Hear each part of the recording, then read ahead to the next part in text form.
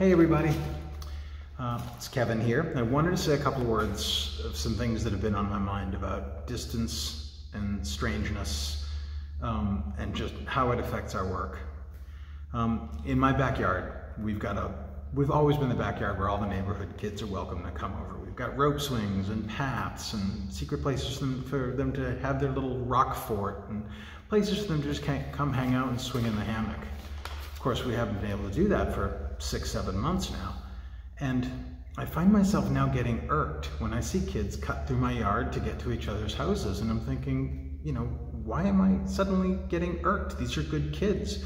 Why is it getting on my nerves? I don't want to become cranky old get out of my neighbor guy. And it occurs to me that physical distancing has become social distancing and has made strangers out of friends and neighbors. You know, before when we would see people and we would have just small grace moments, right? Innocuous little things we'd say to each other to be polite, make small jokes, haha, we all laugh. It never really seemed that important to me before, but I realized that without those little moments of grace, it's just all that's left are the times someone crosses your lawn, you know? And if we're not having those kinds of connections with our neighbors, what it costs us in our personal relationship.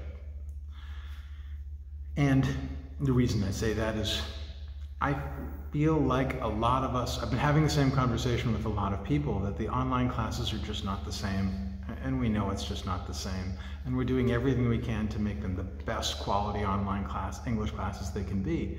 But you know, they don't fill the well the same way, do they? You know, before on a Thursday night, people would show up tired, and at the end of the night, they'd go home excited because they had a great class, because they got to see other people. They had those small moments of connection and grace and politeness.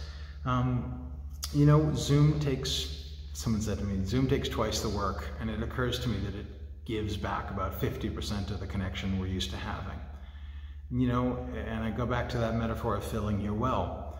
If you know, you're drawing down twice as quickly, but only refilling at 50% of the rate of what you usually do, it's very hard to keep your water table where it's supposed to be. And I wanted to take a minute to remind us that, yeah, what we're doing is different than it used to be, but it makes a difference. What we're doing is valuable. People are stuck on their own. You know, I've been talking to students as I reach out to them, and they're so glad that they can be in these classes. Yes, they're tired on Zoom calls. Yes, 2 hours of a Zoom call is a long time. Although a lot of them are asking for homework. They're glad to be in class. They're really glad to be here and be connected. Without us, they wouldn't remember the English they've learned, probably. Without us, they wouldn't be connected to each other, to us, to the community. You know, and I hesitate to say this next part, but every year when the days get shorter and the holidays come around and people are thousands of miles from home and family, it's the hardest time of year for people, and that time's coming again. So what we do is valuable. What we do is important. It's going to be even more important in the months to come. And you know what? We're getting better at it. When I go around to classes, you know, at first you'd say, everyone repeat elbow, and there'd be a ragged, you know, salvo of repetitions.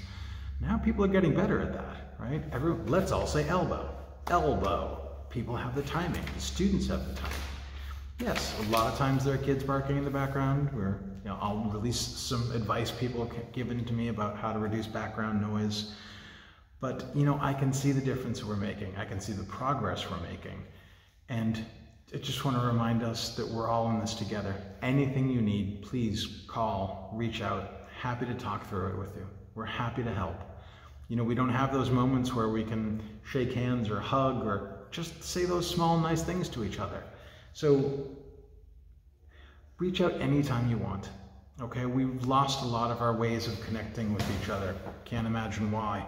But we're all in this together. We've all got each other's best interests at heart. And it may not always feel it as much as it used to, but what you're doing is valuable, and what you're doing makes a difference. And thank you. I'm proud to be doing it with you. See you online.